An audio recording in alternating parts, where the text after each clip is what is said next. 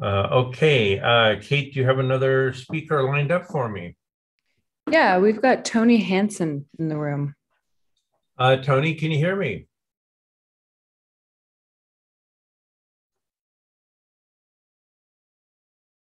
Tony. Hey guys, do you hear me now? Yeah. Why don't Okay, you go ahead awesome. and get your PowerPoint up there, and I'll give you your introduction. Tony Hansen is one of the most respected technical analysts and traders in the industry, with a high reputation for accuracy in both bull and bear markets. A pioneer to electronic trading, Tony has over 2 decades of experience in trading stocks, futures, options, and Forex. The way this works, Tony, is you have until 5 minutes before the hour, and then we'll give away the last of our prizes for the day, which will take our 2 day total up to $66,000 on the week. I'm going to go ahead and mute myself. You have the floor. Where are you broadcasting from today? All right, thank you. I am in lovely, balmy Tucson. Oh, it must be cooking there. A little bit. You could Yeah, definitely fry your eggs on the sidewalk right now. my son went to the University of Arizona there, and Oh, wow. yeah, got his car stolen. Happens a Sounds lot in about right. Tucson, I heard. Yes. Yeah, it's definitely gotten a lot more of a bad reputation over the last couple of years here with the pandemic. Yeah, right. I'm going to mute myself, and the show is yours. All right. Well, thank you for that lovely introduction there. Um, as you mentioned, I've been trading for over 2 decades. I actually started in the mid 1990s, so we're going on over 25 years now. And I got my start as a stock trader, a swing trader, and just over the years kind of merged into pretty much every market under the sun. These days, I do primarily trade futures simply because that is what works the best with the time zone I'm in and my time constraints these days. So when I was trading stocks a lot more, I loved playing opening gaps, morning movers, things like that. But now I like to come in when things are kind of calming down a little bit more. I've got my kid off to school, that sort of thing. The great thing about being a technical analyst and a trader is that it doesn't really matter what market I'm focusing upon. Right now, for example, we've just had a buy trigger as a scalp on our futures. And as we were heading into our session, I put in a few trades, right? 15 minutes before we got started. What I like to show traders is that I'm not just teaching you how to trade, I'm also showing you live using live market analysis, live trades. So you're not seeing things that have happened after the fact, but as they're actually unfolding. So what we're going to talk about today is how we can avoid traps in the market and basically circumstances where a trap is more likely versus when it is less likely. So for right now, for example, we're dealing with more of a scalpish type of market. Risk is a bit higher again. If you're looking at yesterday afternoon, I issued a major buy setup coming off of the lows where I was expecting a good run into today, but it was limited. It wasn't a full market reversal. We were just looking for a strong bounce back into some levels that we've seen a couple days ago. And I'm going to show you the charts of those as we progress, but the concepts that I'm going to teach you in today's session, they focus on examples of trades where I've given this particular topic a number of times over the course of the last year or so. And each time I pull examples from trades or markets that are happening right as I'm doing the class. So what you're going to see are examples from the past and how those apply in today's market and how we're seeing the exact same strategies working out today as they've done every single other time that I've given this session.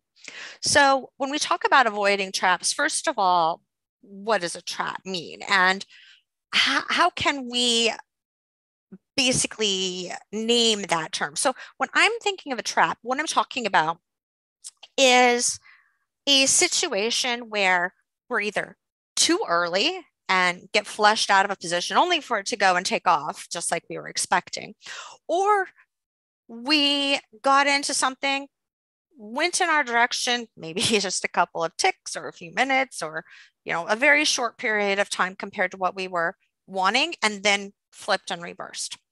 It can also happen where you're too late and you're entering a position where there really just isn't enough potential left on it.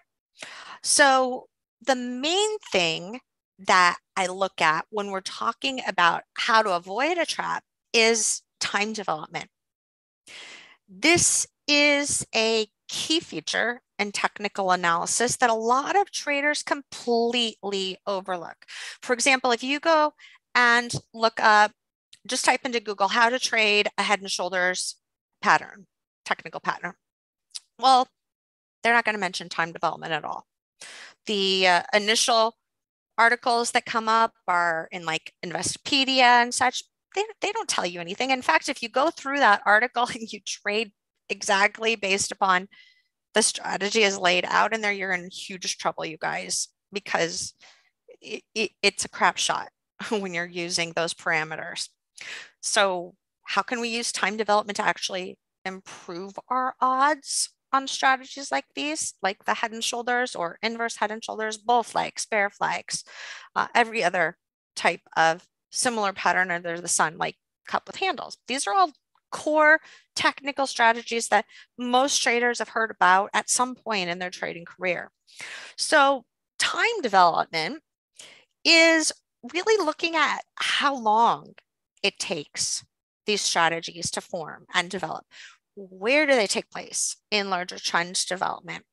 And is it too early? Is it too late? What technical tools can we use to identify if that is true or not? So the first type of time development focuses on comparable periods of time correction following impulse moves. So if we're looking at this example here, this is from a class I gave back in April. What you'll notice is that we've got these very similar periods of congestion or correction happening, where after it's put in about that same amount of time, we start to get the impulse moves coming into play. This is one that we traded at that time as well. And what this shows us is that we're looking at things like bull flags or bear flags or these zones of congestion as a trend has reversed. How long do we need that zone of congestion to form in order to have this highest probability of a strong impulse or momentum move coming out of that congestion? So in this case, we can go back and we can look at this impulse move here, or trend move on the downside. It's a nice three-wave trend move. We call this a Slytherin trend because it kind of starts out a little slow, gains speed, then shifts again. Integral signal in mathematics is another way that we'll look at this. And if you look at that compared to, similar size and similar momentum moves in the past, you can get an idea for what a typical period of time correction is. So if we were to look at the Dow right now, for example, I'm going to go ahead and just kind of grab a screenshot here to show you this. 1 second, because we're actually having this unfold right now, and show you what this looks like. So hold on right here. I'm going to pull this up. So if we're looking at the Dow right now, this is actually the micro.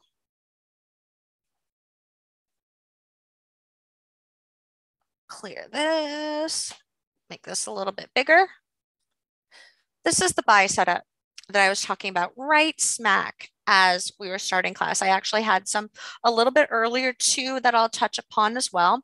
But look at this zone of congestion here coming up after our impulse move. If we look at where we've had, similar impulse move in the past, similar zone of congestion or correction, then that tells us, hey, you know what? This is a good potential level where we could get another impulse move coming in play.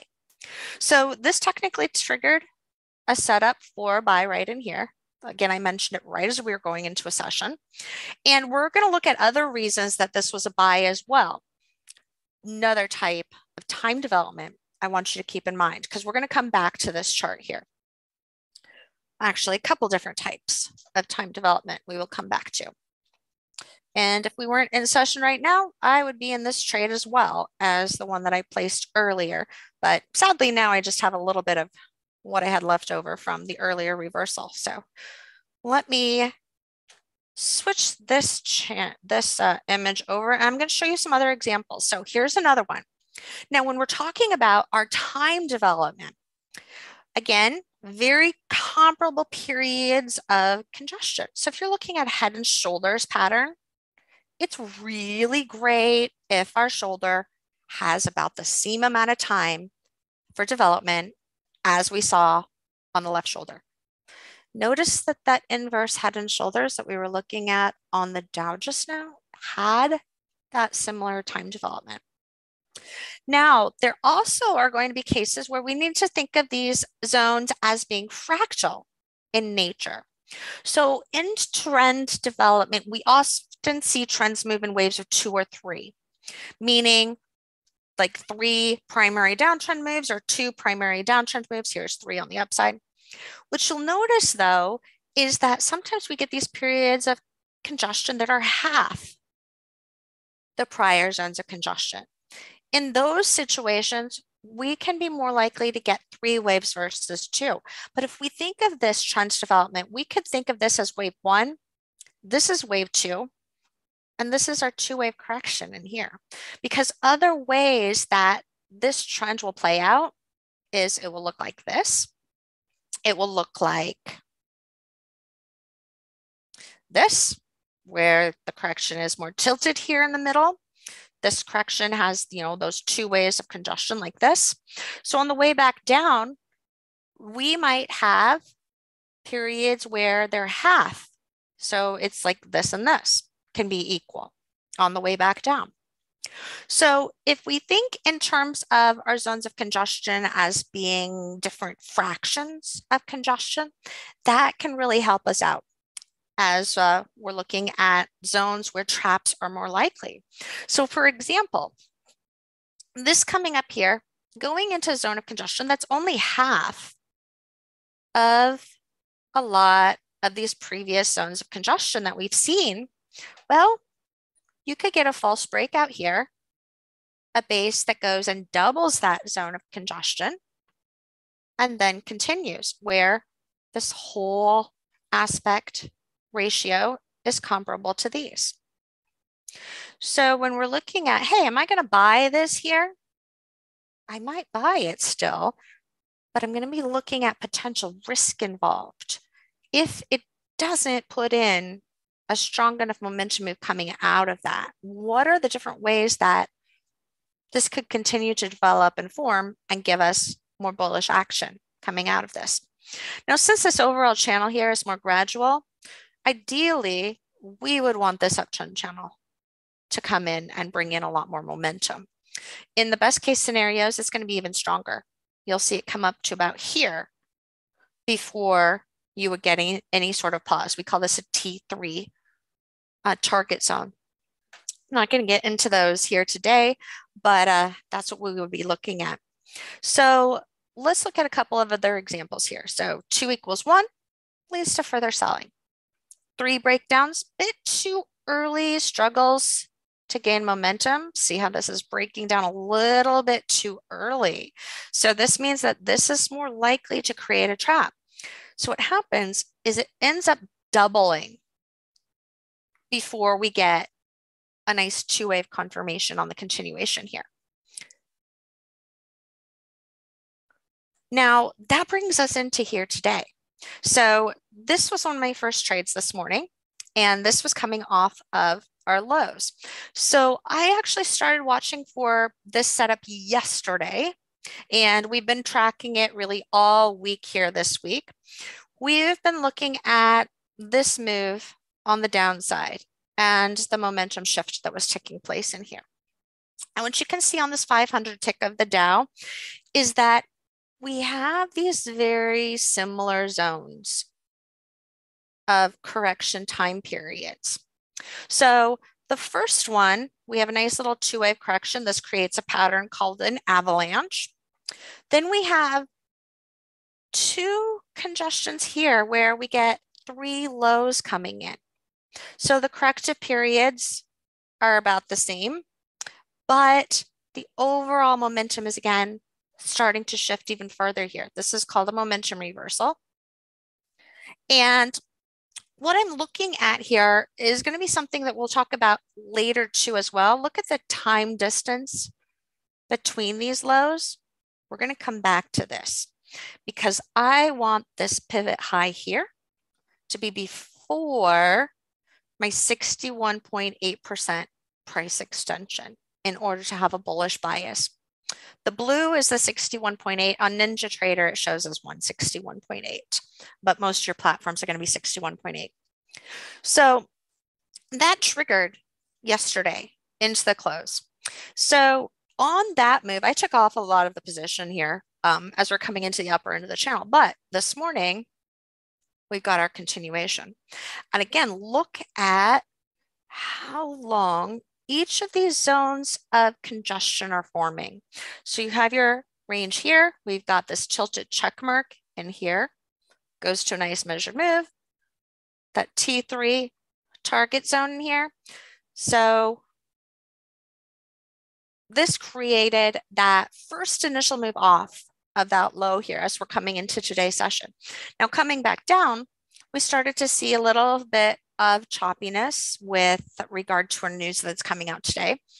But look again at this time development for this congestion. So following our main impulse move down, it's the exact same amount for a time congestion. So this told me, hey, you know what? We're looking at a retest coming back down into those lows. Now, my overall bias here was still more bullish, but it gave us a good pullback zone to flush back down into before we could get another turnaround starting to try to come in.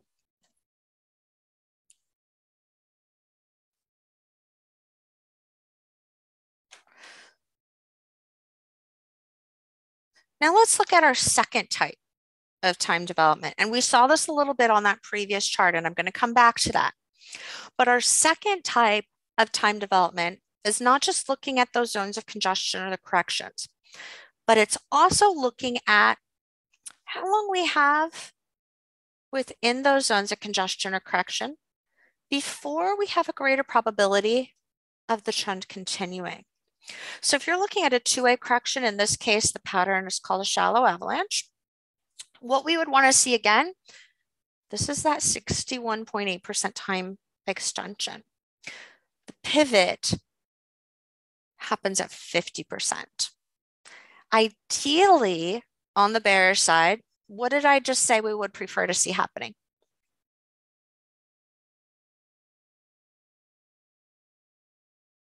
We would want it at that 61.8 or after to have a more bearish focus.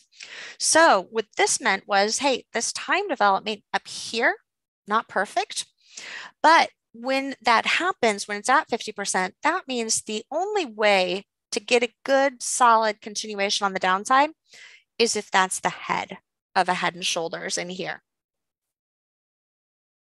And then our right shoulder would need to be close to about that 100% extension.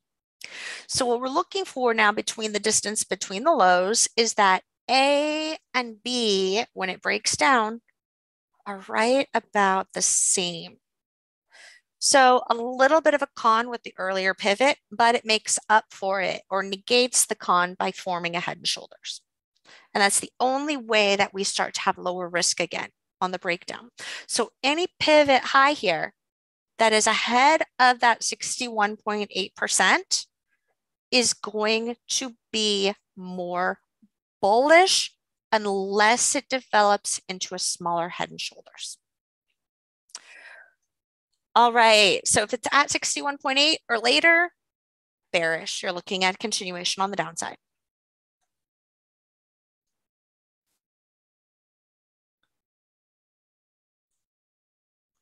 That brings us to today. So here is today's action. Once again, we have that two-wave correction. Notice this time though, our pivot, we've got news action coming into here. So it's giving us a little bit of an extreme pop, comes right into that T3 breakdown zone here. So that's that target zone for resistance. But it has that ideal time development.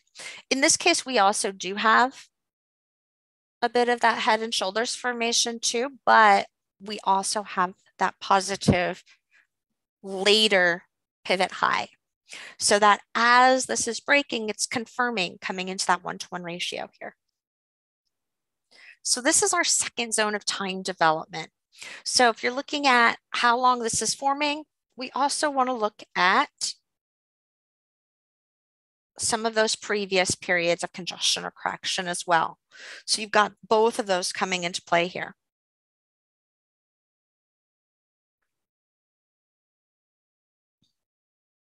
Here's another example. And this is a great one. I pulled this one up because I wanted to show you what can happen when the breakdown is too early. So this is one that I was trading. I was looking for continuations on the downside. This looks a little bit more like what we saw here today. But, very similar retracement back into, again, a bigger T3 zone. T3 is basically where your channel breaks, and then you get a retracement back down into that channel break zone. That's what that T3 zone is. So I was looking for continuation on the downside, but when it broke right here, it's too early. It's only at about halfway. So if you had placed a stop above here, you would have gotten flushed out. Hence, trapped. Trapped short, trapped long if you bought above the previous high as a breakout, and flushed if you had your stop above that previous high. The reason being, your time development is totally off. So much higher risk that not only could it be a trap, but even if it does try to continue at that point, it's more likely to be stunted compared to your previous impulse moves down. So if you're looking for a really nice continuation where you're looking for that measured move, like what ended up happening here, you would be more likely that even if this did have a nice little push through it, it's not going to get that equal move. It's going to be smaller.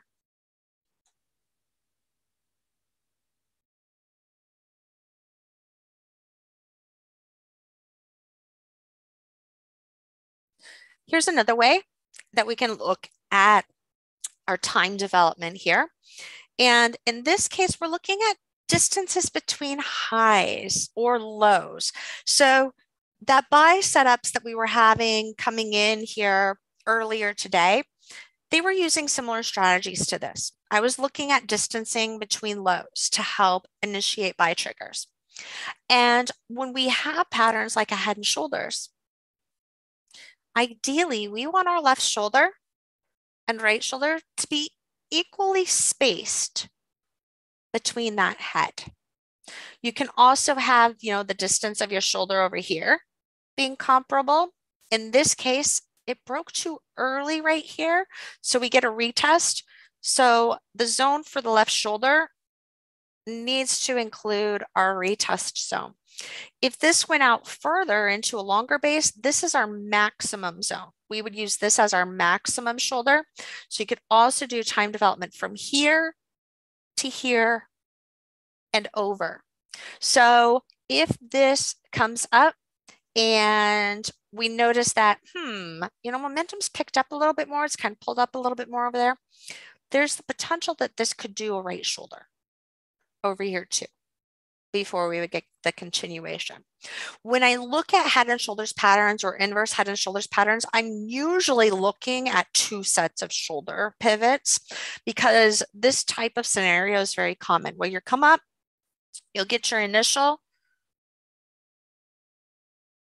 pivot, you'll get a secondary one, your left shoulder can have a 2-wave correction, you'll get your high, so your spacing here to here to here can be equal, but then you can also have equal spacing like that as well.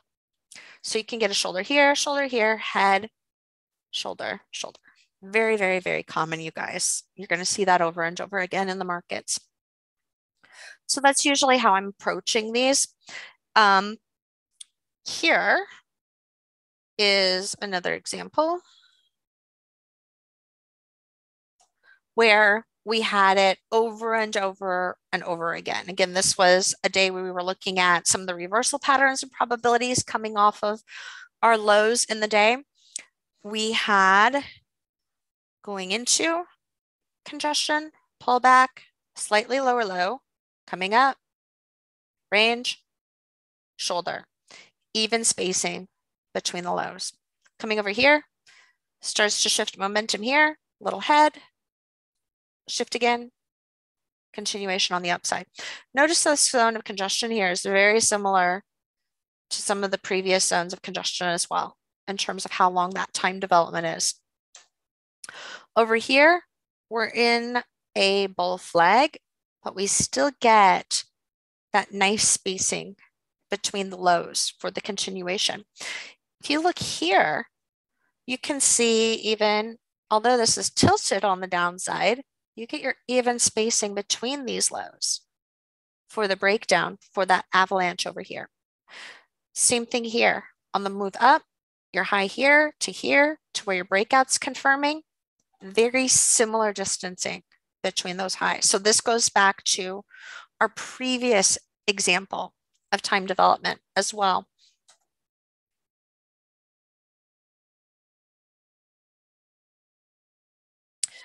Now, this brings us to the 4th type of time development. And this is one where I rely upon an indicator. The only indicators I use in my trading anymore are Fibonacci and sometimes volume as well. That's it, you guys. I started with moving averages, simple and exponential moving averages.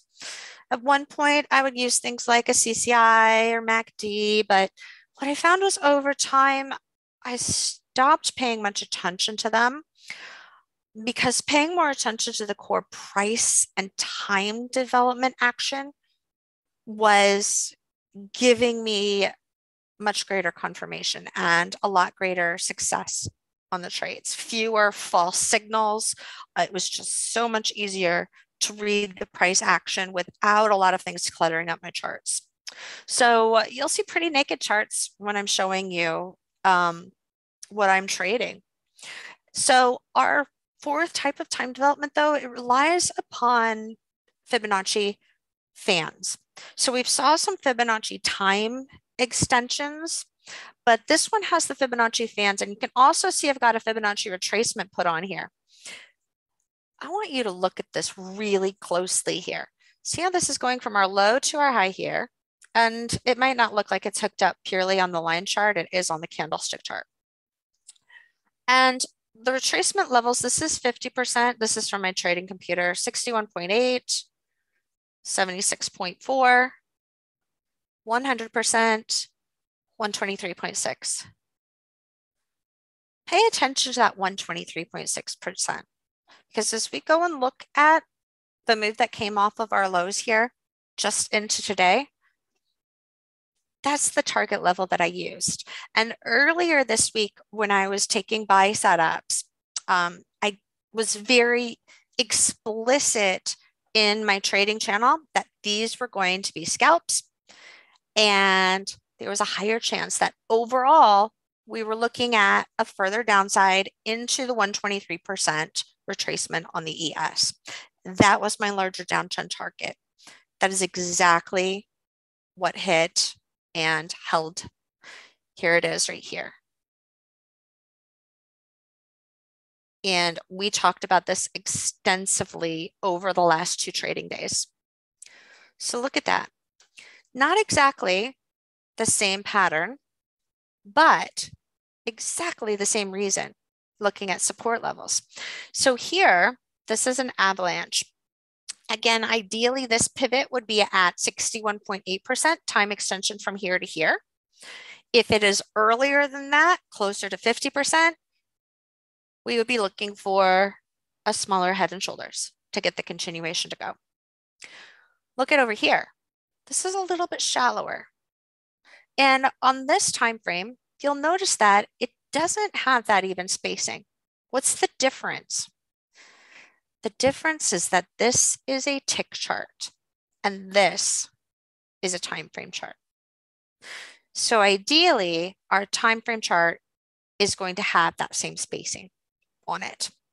The points where you can get earlier or later breaks, if it is at the halfway point, it can do an earlier break. So on the ES, that was at the halfway point. On the tick charts, on the time frame charts, this breakdown has great time development. Perfect. So nice breakdown here. We are seeing our first break in the channel here. So I was looking for this to break lower. And my goal was that 123.6%, which is the same level that's right here. Similar upward move. You got kind of a slower start, more extreme. This one doesn't really shift as momentum as much over here before it stops. But just another variation of the same pattern, you guys. So ideally, what you would also notice in terms of volume is you would have a volume drop in here. We're not going into volume much today, but that's what you would normally expect to see at this point there. So our Fibonacci fans can be another tool to help us with time development. They're not always going to work like here. This pulled up more, but it came into the T3 resistance level. In a Fibonacci fan, we're going to use a fan if this move on the downside here is average to slightly stronger than average momentum. That means if this is pretty much straight down like over here, a fib fan from that high to that low is not going to be useful. What we instead watch for pivots on the way back up to make adjustments on our fib fan. There's very technical reasons that we will use for how to make adjustments on the fib fan. I'm not going to go into those here today. I want to keep things really simple for you guys. So if your pullback is an average to slightly stronger than average momentum move, you're going to go from your high to your low. What we want to see now is that on the initial bounce, if this is a stronger than average initial bounce here, if it pulls up about halfway or more off of that low before it stalls, we want that low to line up with approximately that 61.8%. If the bounce pops and it slows and pulls back lower, then we would hook that up to the 50%. That's where we would want to see it holding. When we do that, it allows the 76.4% fan to be really strong resistance. So in this case, we would be looking not only for that fan as a resistance zone to tell us, hey, this congestion is spaced out long enough. There's actually another type of time development as well. I didn't put it into this slide, but if you look at how long this presentation, but if you look at how long this drop took to form, this correction needs to be at least the same amount of time. So you want at least a 1-to-1 ratio or 1-to-2 ratio for the breakdown. So that's a fifth type of time development that wasn't even originally covered here in our session, but it is something else to watch for. So we start to get everything kind of lining up in favor for that breakdown here at the end of last year.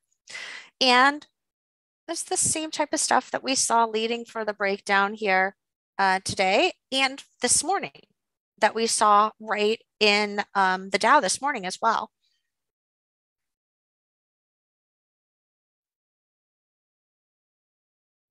Also look at our time development again. Here's the time development. So you're seeing how A and B are really, really similar when that breaks down. And again, if you put your fib timing extensions on it, this pivot high should be at or after 61.8 in order to get a really strong breakdown. If it is at 50%, then you're going to be looking for potential timing for head and shoulders. But you would have to get that additional shift in momentum.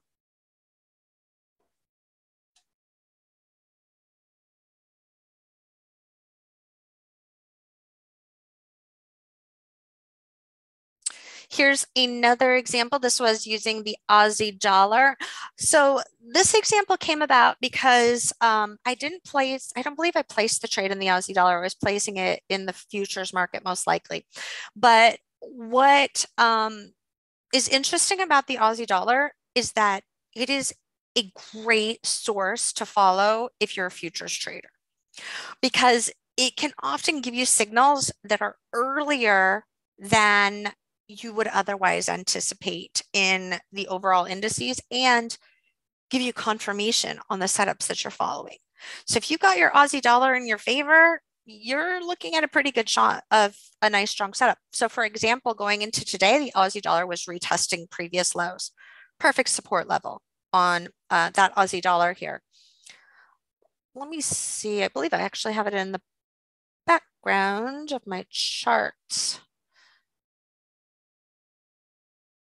Right here, yeah, look at this. Right here. So I always keep this up. So you can see that coming right off of that low here today as a major support level. Also notice our time development, you guys. Look at how each of these is about that same amount of time here on those moves. So we also have that timing between the head and shoulders here, leading to that breakdown. You've got your nice measured movements on the way up, nice volume spiking down in here, and then here was that double tap of that low. So this helped me have confirmation with coming off of these lows here yesterday. So Aussie dollar, great tool to use. Sometimes I still trade them. I don't trade them as much as I used to. But that's not because they don't trade as well as they used to. It's just that I've got my charts filled with the futures markets instead for the most part. But you'll notice, again, 76.4% is our Fibonacci fan zone when we're going from our high to our low here. We like to see this hit the 61.8% or so if it's about a 50% retracement. If it's still strong but is less, then we would want it to hook up to 50%. If you look at the time correction over here, compare that to the overall time correction here, notice it's very similar. So that's also supporting a breakdown. What's interesting on this chart here too, you guys, is look at this move on the way up. See how we have a counter trend move right here. Very comparable time development as what happened right here and right here.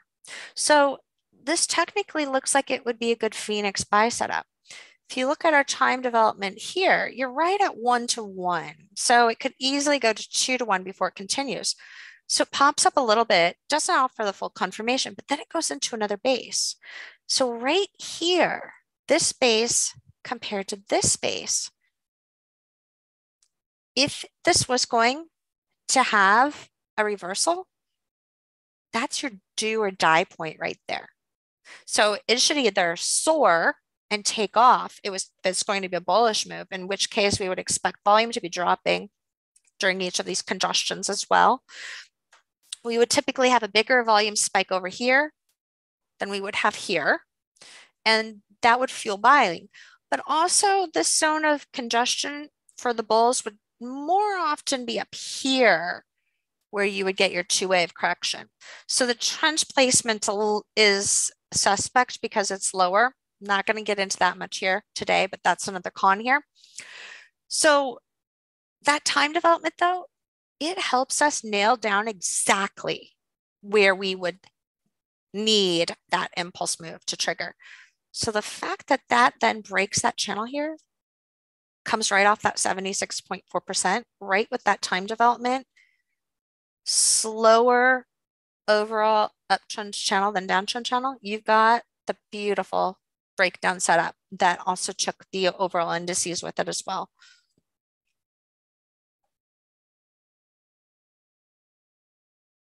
Here's another example where our fib fans come into play and create these zones of traps. So we're looking at, again, movement coming off of the lows, comes into that T3 resistance from this channel breakdown. Stronger momentum though than over here. So potential that, hey, this could go and give us a buy setup.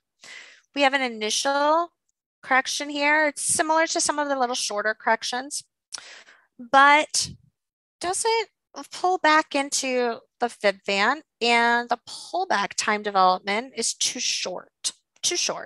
So I was looking for the possibility of it to do a secondary correction here so that we could get that longer base forming, even spacing between those lows there, and get a buy setup over here.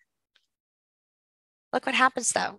Pulls back, breaks the 76.4% fan that should have held. That fan then becomes resistance. And so we don't get any setup here. This one we know is too early because B is too short. We have improper time development between our lows. Tries to break way too early. And the congestion time over here is a little bit too short as well. There was another correction, congestion back here also. So all of those mean, hey, more likelihood that this is going to cause a trap here. And if it doesn't, we would be looking for another setup coming off of that 76.4% fib fan or a base into that time development here. So this is a great example of how looking at that time development can trigger earlier setups. Now, here's another example. So in this one, again, I was looking at inverse head and shoulders. This came up, smaller T3 zone, nice base, has this shorter base here, which is about the same size. So it didn't hit the 76.4% fan, and the timing between the lows is not right. Again, pullback timing, overall equal or less than the upside, and the distance between the lows, it's too soon. More likely to trap. So then we get that time development. Here is your 76.4% fib fan. Looks great. Ideally, you would want time development here. But there was larger bearish bias on larger time frames. Can't see it on this time frame, but the larger time frames had a greater bearish bias. So what happened here is that we should have immediately seen this take off at this point. Should have soared, should have gone into 1, 2, 3, all the way up into this bigger T3 zone where that channel is breaking down. So our time development means that our original stops would be under this low here. As this is moving higher, because it can't offer the confirmation at the time development point that it should have, and is hugging that fib fan, that break of that fib fan not only can give you a stop that's going to help protect some of your position, but it can also flip the trade, because it means that now this becomes a bear flag or an avalanche as opposed to the small little phoenix here. So momentum on the confirmation is also very important, you guys. And you can see how the fan comes in as a resistance level to help us out as well. So since this was hitting so slowly, I used that to bail on the entire position. I didn't flip it immediately. I wanted to make sure we got the confirmation for the breakdown to happen, but that led to me flipping the position on the downside. And again, at that time, our larger time frames were more bearish, so that did help me be more aggressive with that. Same thing that we saw earlier this week too. I was taking similar setups like this, but I was taking tighter targets than I would have used had it already been at that 123.6% retracement that I told you about that we've been following. So here again, our Aussie dollar discussion. Kind of got my slides out of order there, but look at today. So today, what we have is here's where that fib fan would be on here. Now, in this case, the original 76.4% fib fan's not really helping us out too much because we've got an extreme momentum pop in here with the news. That zone was still one that I had on here, but then when that zone doesn't hold, my next zone is the T3 level. That's my next zone that I look for resistance to lead to reversals. So overall downside momentum here, much stronger than on the upside. So at this point, this helped with flipping the bias in the morning, leading to the correction that we saw coming off of those highs. But look at our segmented time development. So similar amount of time on each of these corrections. We saw that this was at or after that 61.8% Fibonacci time extension, and the distance between those lows is the same. But not only that, but notice how the fib fans also help serve as support and resistance again after they break. So once you get the breakdown, those fan levels on the downside there, they're going to serve as support levels that you can help use for timing targets. So not just for the breakdown itself, where here you can see that that fan zone is holding on the retest. Again, we ended up with a smaller head and shoulders here, but also on the retest over here, which was measured move right here to here too. So we had another type of price resistance at that level as well.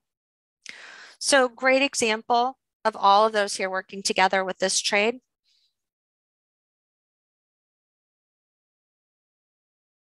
Now I want to show you our trades here as we're kind of finishing up and going into our session. So here, this was again that breakdown. This is our fib fan on that ES on our larger time frame here from our session today. So the original fib fan here on the 6,000 tick chart. Here's the retest. Here's the retest again. So basically we've got like a tilted head and shoulders right here. And look at how the 61.8% price retracement is corresponding to our fib fan level. Same thing here, comes into a 50% fib fan, 38.2% fib retracement, 76.4% fib retracement, 61.8% fib fan. So a lot of times we get those convergence levels too, 23.6% fib retracement level, also the 76.4% fib fan. So this was my target zone on the downside. I didn't get that full move there. I had my target on the books as it was coming into that support level. So it was also another T3 zone from the channel break over here. So I took that trade as it was going into that target level and actually flipped it, which brings us to the setup that was happening right before we started our class. So look at this one. What do we have as far as our time development aspects? Well, if we look at where the momentum shifted here and broke that channel, we take our time development that low to this low and over, we're coming into that 100% time extension. My maximum zones, this is 123.6 right here. This is 138.2. That's where I want to have the buying confirming with the stronger momentum. The reason I've got this exit here is because if you look at the momentum, it's too slow. It's taking too long to confirm. So we had that break, but if you look at this left shoulder over here and then compare the right shoulder here is about the same amount of time. If we double it, we have about that time development here. So the shoulder ratio is a little bit off. that means our right shoulder is a little bit lower than I would want it to be for a stronger bullish move. I would want it to be up here, ideally, coming into around the T3 zone right here to form.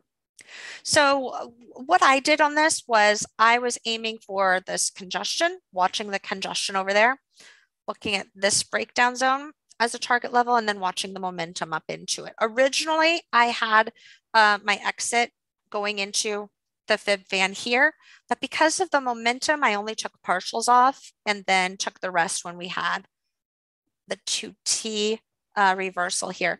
So this was the setup that formed right as we were heading into our session. Just a nice little scalp, but it brought into focus some of the things that we were looking at. Now notice my fib fan. I don't have my fib fan going from that low to this high. That was originally where my fan was, but this pullback was stronger and pulled back more than 50%. So remember what I said? I said I want that to line up with the 61.8 fib fan. So since it didn't, when I put my fan from here to here, I adjusted my fan level down to the point that it did. That gave me the new target level for the pivot. There's also a 2B reversal pattern with a little baby inverse head and shoulders there. So like I said, you know, these fan levels, even when they're not perfect to begin with, there are technical ways to shift your fans so that you have very specific reasons for doing that. It's not on a whim. You have very specific core reasons. Let me show you guys quick that setup here on the Dow that we were just following as we were going into class again.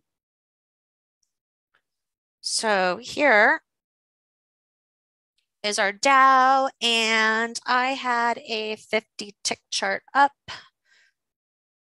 So we will put that up on here. I'm going to change this over to 50 tick.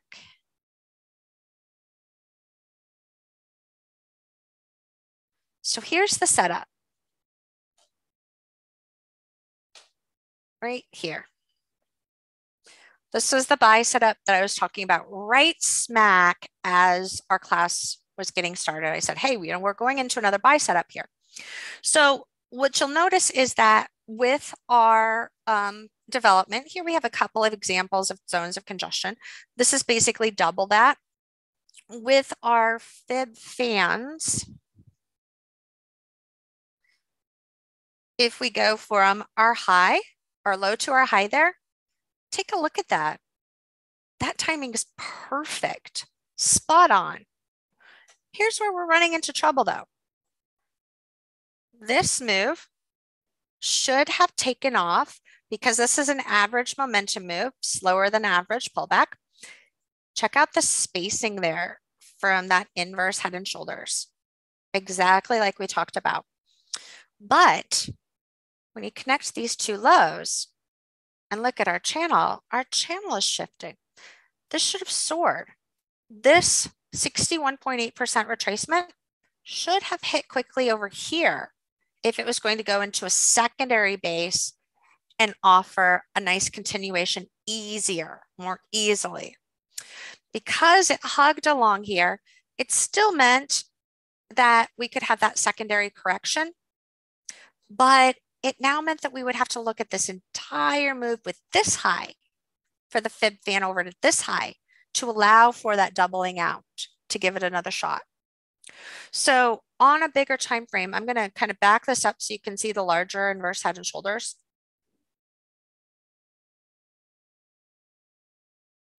Here's your timing on that. We've got the time extension from here to here and over. So that's perfect timing right there. It doesn't get going. This is where I use advanced trade management. So that channel would end up taking me out of the trade, still with gains, but because of the time development, I'd be able to completely nail that entry point. I would not be waiting for channel breaks on the larger time frame for an entry point. I would be using the slower channel over here to add to it, but I would need that confirmation with strong buying by the 238.2 or 138.2% time extension. That should be soaring. If that doesn't soar, then how I manage that trade is that channel break would exit me out of the rest of the trade. And if I still like the larger timeframes, I'd be waiting for another entry later on, which is what we have trying again here.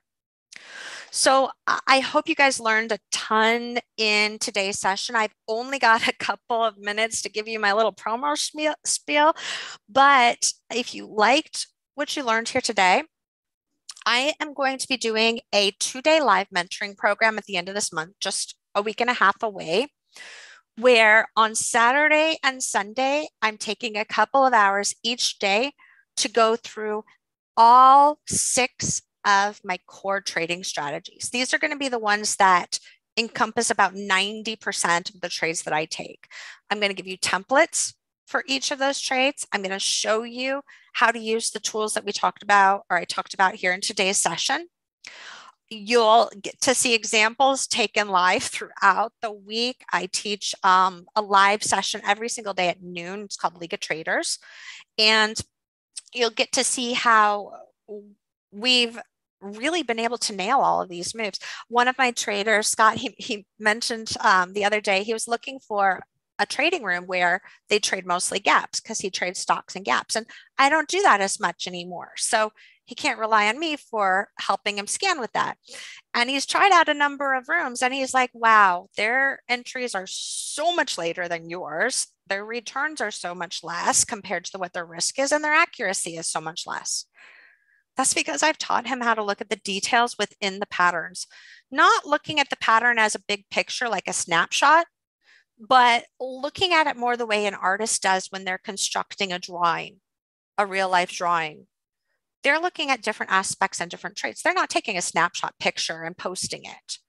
They're looking at, hey, how do these relationships form? How do they change and shift to create stronger patterns, weaker patterns? What's the core pattern? So on the 25th and 26th at 3 p.m. Eastern, I put it in the afternoon because lots of folks have their kids' games and stuff in the mornings, church, that sort of engagements as well. And I want as many people can be there live as possible. And it is going to be a very thorough class. You're going to walk away with templates for each of those 6 trading strategies. And we're going to go through a number of examples, all taken from recent trade action, and show you how they've held up over time, over 25 years, you guys. You also have access to my League of Traders forum, where you can ask me questions. You can say, hey, you know what, Toni, I'm looking at this pattern. It looks like this core setup that you taught me in class. How would you rate it? You know, what would you think in terms of the pros and cons? And it gives me a chance to offer input on their trades. And if they take something that doesn't work out, then I can help show them, hey, these are the things that increase the risk on that trade. Or if the trade went further than they were anticipating, these were the things that helped it go further. So recordings, instant access. I always talk with all of my traders. So I know some people offer free private mentoring sessions. If you want me to call you, I'll give you a call if you signed up for the class, okay? You don't have to sign up for anything ahead of time. If it's a year down the road and you want to talk to me about this class, send me an email and we'll schedule a session. And I'll put my time in to help you guys out. So I want to thank you again, everyone, for having me here today. And I hope you've got a lot of really great details that you can go and apply to your trading. And I'll see you around. All right, Toni, thank you very much. That was You're outstanding. very welcome. It's amazing how much the technicals affect short-term trading. I know. It was voodoo back when we started, right? Right, I know. It was magic. Yes.